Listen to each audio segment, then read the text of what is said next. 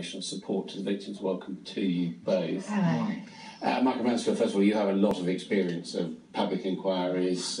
You may well be involved in this inquiry. Are you satisfied with the way that it's been rolled out so far?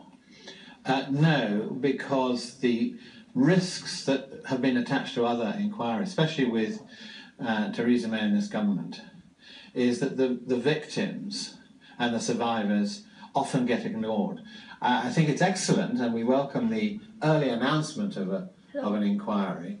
But what we need to know is who's going to be the chair. I thought it was going to be announced last week, but it still hasn't. And how the terms of reference are going to be framed.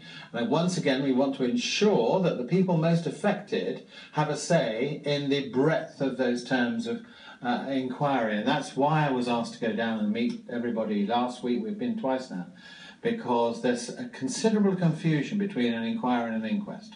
And what about the government? They're saying they hope to release interim conclusions before the inquiry is completed. Yes, I think that is also welcome, but I think the first stage of the public inquiry should be that. In other words, you don't get that in an inquest in quite the same way. In other words, you look at the building regulations vis-a-vis fire as well as other aspects of safety beyond Grenfell Towers. You look at the United Kingdom as a whole and you would be asking the question, how has this come about? Have the fire regulations changed? Has the method of testing changed? And if it has changed, why weren't these buildings tested before? It's like the pedestrian crossing. Do we need to knock people down before you build one? It will also, as I understand, the public inquiry will delay an inquest, is that right? Well, not the public inquiry, no. What will delay an inquest is a criminal investigation, which is currently going on into corporate manslaughter. You don't have the inquest before that's finished. And Yvette, as far as psychological and emotional support, what can be done? Because, I mean, it is a terrible tragedy and there are terrible losses. Yeah, there's trauma everywhere you look, and people are expressing that in different ways. Some people are being very angry, very vocal. Other people are walking around are completely stupefied because they can't quite understand, what's happened to them. And it's really important that everyone gets together as a community to support these people, wherever you're from, get down there. Because actually what a lot of people just want is they just want human contact.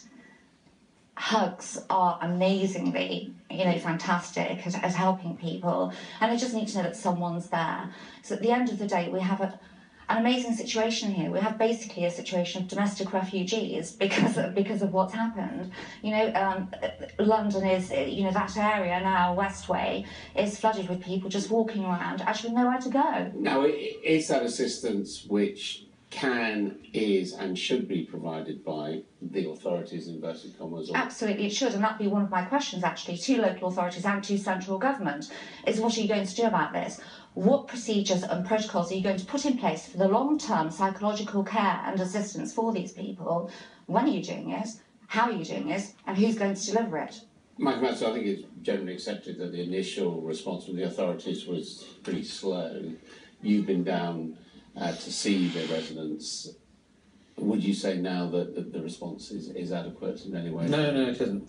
I think it's one of the aspects for the inquiry. It's one thing to work out the causes and the accountability for those causes and who's responsible for planning and all the rest of it.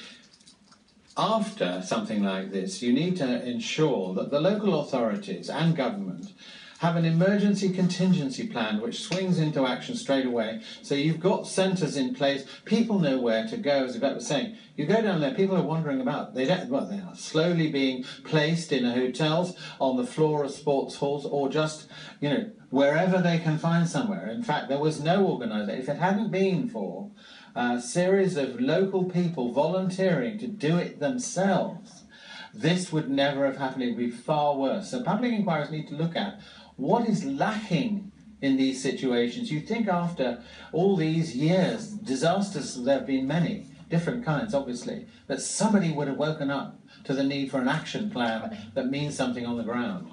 Thank you both very much indeed. Well, we have just received the government statement.